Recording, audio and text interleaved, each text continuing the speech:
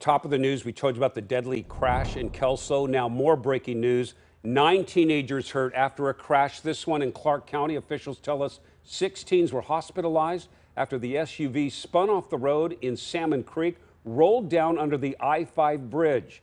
Brandon Thompson just left the scene for another breaking situation. We'll bring you that later in this hour, but here witnesses told authorities that car was driving over 70 miles per hour and driving erratically. The Clark County Fire Department tells us 10 teenagers were in that SUV. They say it was a small one. We're told weather was likely not a factor. Although the investigation is still ongoing, the teenagers are students at Prairie High School, about 7 miles east of the crash scene. They're all expected to survive, which the Clark County Sheriff's Office says is a miracle. We'll stay on top of this story. Stay with KOIN 6 for updates and always at KOIN.com.